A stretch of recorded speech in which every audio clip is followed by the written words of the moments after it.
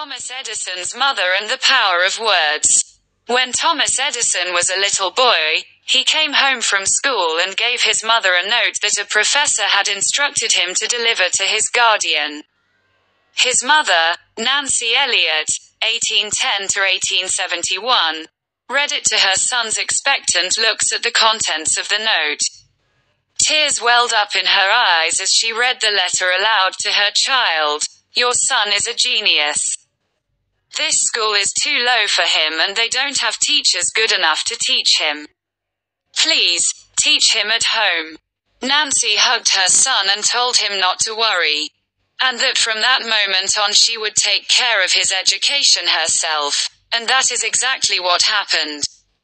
Years after his mother's death, Thomas Edison became one of the world's greatest and most famous inventors. When he was passing by his old locker, he found the folded letter from his teacher. He opened it and found the real letter that his mother had read. "Your son is mentally retarded.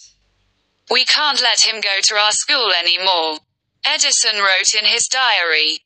Thomas Edison was a child of mental deficiency who was turned into a genius by his mother. #Mother is a school. If you prepare it, I have prepared a people of good race.